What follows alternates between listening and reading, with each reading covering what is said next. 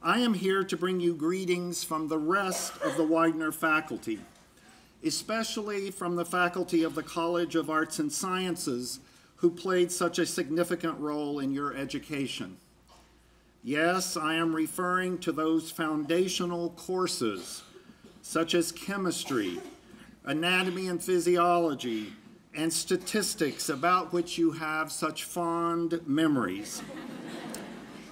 But those arts and science courses also include English literature and composition and other courses in humanities, philosophy, psychology, and sociology that have hopefully helped prepare you to be generally educated persons who can appreciate the complexity and diversity of human experiences that you will be daily encountering as nurses.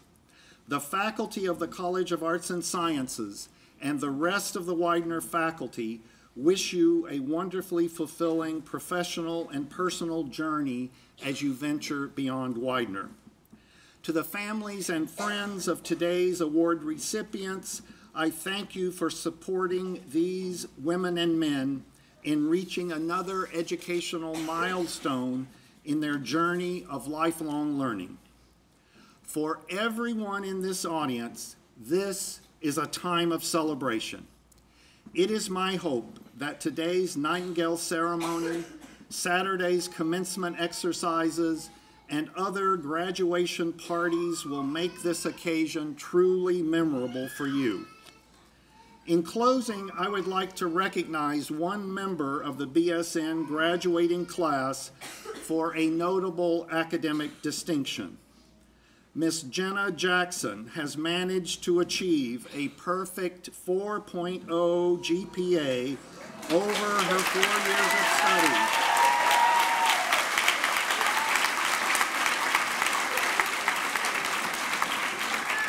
Jenna, please stand to be recognized as one of this year's valedictorians of the class of 2017.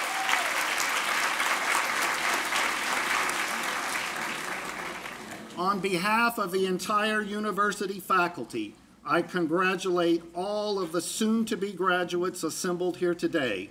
Savor these moments of celebration. Thank you.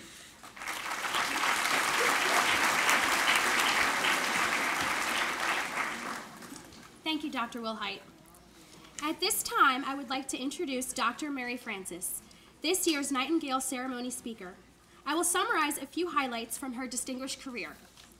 Dr. Mary Francis joins us today as an advanced practice nurse and a national and international leader in trauma nursing. Dr. Francis graduated from Helene Fold School of Nursing in 1983 with an associate's degree in nursing, Thomas Jefferson University in 1988 with a bachelor's degree in science in nursing, at the University of Pennsylvania in 1992 with a master's of nursing and in trauma and special focus. Returned to the University of Pennsylvania in 2005 for a postmaster certificate in acute care nurse practitioning. And then, in 2014, Dr. Francis defended her research on gun violence and achieved a PhD in nursing at Widener University. Dr. Francis has worked as a staff nurse at Cooper University Medical Center, advanced to assistant nurse manager, and also worked as a nursing educator at Cooper University Hospital. In 1993, she accepted her first teaching position at Helene Fold School of Nursing. She began teaching at Widener University in 2005 with a focus on undergraduate education. She has presented nationally and internationally on the topic of nursing education and gun violence. It is my honor and privilege to introduce to you all Dr. Mary Francis.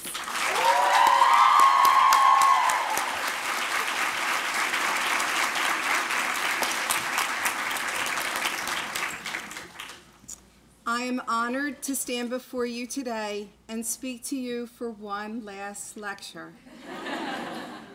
You are a very special class to me, and I am very fond of all of you. This will not be 70 slides of GI content, and there will not be Socratic method. Today, I'm going to talk to you about stories. As a nurse, you will have so many stories. Stories that can make you laugh, stories to make you cry, and stories that will provide valuable lessons. I am so thankful that I was part of your nursing education story. Parents, boyfriends, girlfriends, grandparents, siblings, you must be so proud of your graduates. They have worked so hard and sacrificed so much to complete the program of nursing to become a registered nurse. I feel as if I know all of you so personally, having spent 2 years teaching you patho and med-surg. Today, I want to share with you some of my story that you do not know. Yes, I am your assistant professor, but I am also a trauma nurse practitioner. I take care of critically ill trauma patients. Some have fallen from ladders, rooftops, trees, car accident victims, and a very large population of patients have been injured due to gun violence. When I began my coursework for my dissertation, my mentors, Dr. Shirley Drayton Brooks, Dr. Barbara Patterson, Dr. Rose Schwartz, and Dr. Lynn Kelly advised me to find something I felt passionate about. It was very good advice. And as you begin your careers in nursing, find some way to maintain your passion. I have been a nurse for 31 years and a teacher for 24, and I am still passionate about my work. My passion for my dissertation was the young gunshot victim. I work in Camden with a high gun violence rate. I've cared for hundreds of gunshot victims in my career. What I was seeing and experiencing at the bedside was not what the general public was reading about or seeing in the news. Through discussion with my dissertation committee, we realized that should be my focus for my research. Although so much research had been done on the issue of gun violence, there had not been so much done about the perspective from the victim. I followed my passion. I interviewed the victims of gun violence, and my research question was, what is the story of being a victim of gun violence from the perspective of the victim? I listened to the victims. Listen to your patients. Truly, that is what will allow you to have greater understanding of their situations. Through their stories, I discovered the hopelessness that they were experiencing, a life filled with everyday violence, poverty, incarceration, lack of employable skills. They felt abandoned by the pillars of their community, from their schools, their government, and social activities. The scientific method of studying a story is called a narrative inquiry. The telling of a story allows an individual to reveal certain facts about their lives. It is in the telling of the story that we learn about that individual. The story can enhance certain details. Think about the fisherman describing his catch. Or it can neglect to tell you certain details. Think about your version you told your parents about Maggie's on the night of the senior. The story is the viewpoint of the storyteller. As nurses, you will become part of so many of your patients' stories. All of you already have patient stories from clinical, from your own personal experience. The nurse was so amazing, or I was really disappointed I never even saw the nurse. Just recently, Jimmy Kimmel shared his story about the birth of his son, Billy. In his very personal, passionate story, he shared how his son was born in the delivery room with many physicians and nurses giving amazing care. The birth was completed, the baby was weighed and measured, and later at the newborn assessment, it was the nurse who noted that the coloring of the baby was not proficient. The baby was determined to have tetralogy of Fallot, an escalated care, and a cardiac intervention. It was the nurse who saved that baby. My story. I am the 9th child of Cass and Jim Rafferty, 6 boys, 3 girls. A large Irish Catholic family. I was born and raised in Gloucester City, a small blue-collar town in South Jersey. I was raised to love my family, have faith in God, and to be good to my neighbors. I married my high school sweetheart, Brian Francis. We have been married for 34 years. We have 5 daughters, Sarah, Maureen, Jessica, Cassie, and Erin. I have 1 son-in-law, John Cunningham, and 2 grandsons, John and Brian.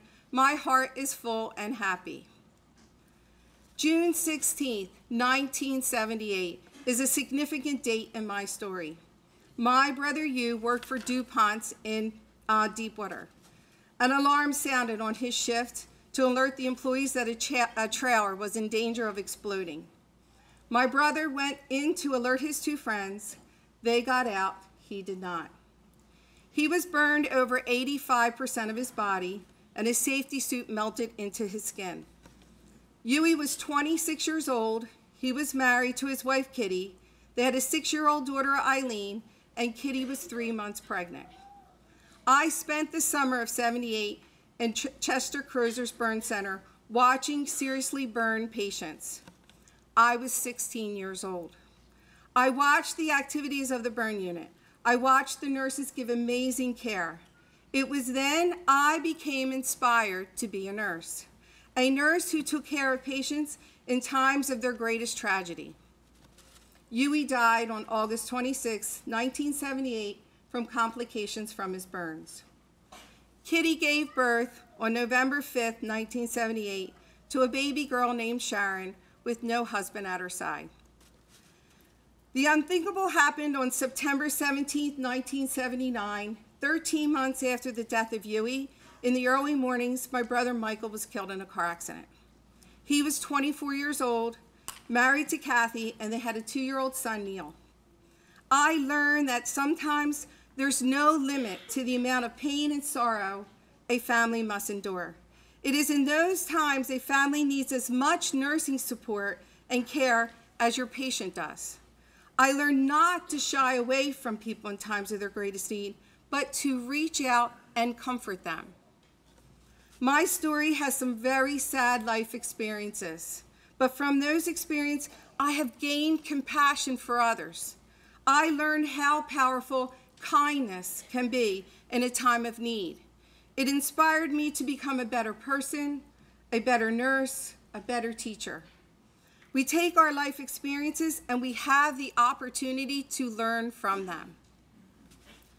Sharon's story ended when she was 14 years old and she took her own life. She had just graduated from 8th grade. She was an honor student, appeared happy, well-adjusted, well-loved. I learned sometimes we have no answers. In closing, class of 2017, I am so proud of all of you. You have worked through some really tough times, and I personally know that some of you have also experienced great grief in your young lives.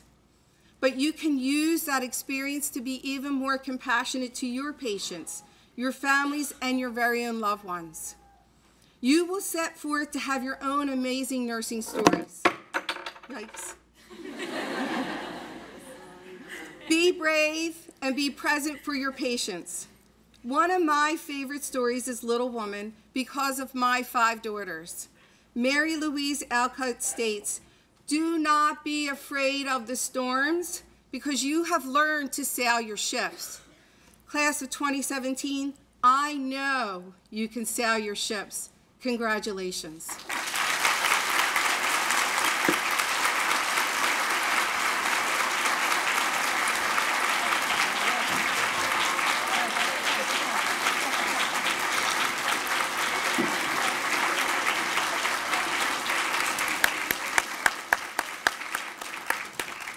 Thank you, Dr. Francis. Your words of inspiration are most welcome. Please accept this token of our gratitude.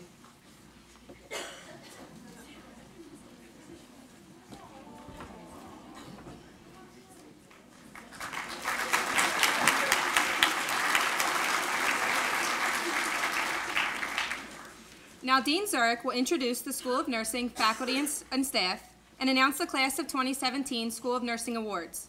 A description of the awards can be found in the program. Award recipients, please stand to be recognized and then remain standing. We ask that the audience please hold your applause until all of the award recipients have been recognized.